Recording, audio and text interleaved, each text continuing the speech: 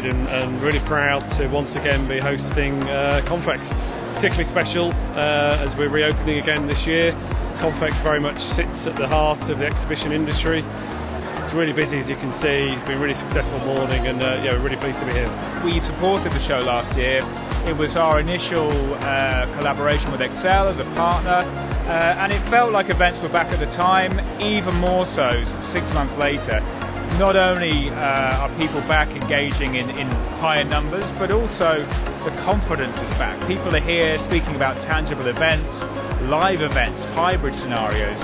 You know, the kind of engagements where people are going to be there in the flesh, the exciting kind of events that we've been looking forward to for the last 2 years. It really feels like we're here. 2022 is the year, and we mean business.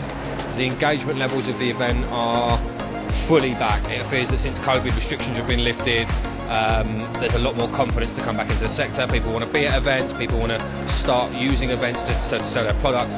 Exhibitors' engagement levels are incredibly high this year. The content levels are incredibly high. I can't wait for next year's one already.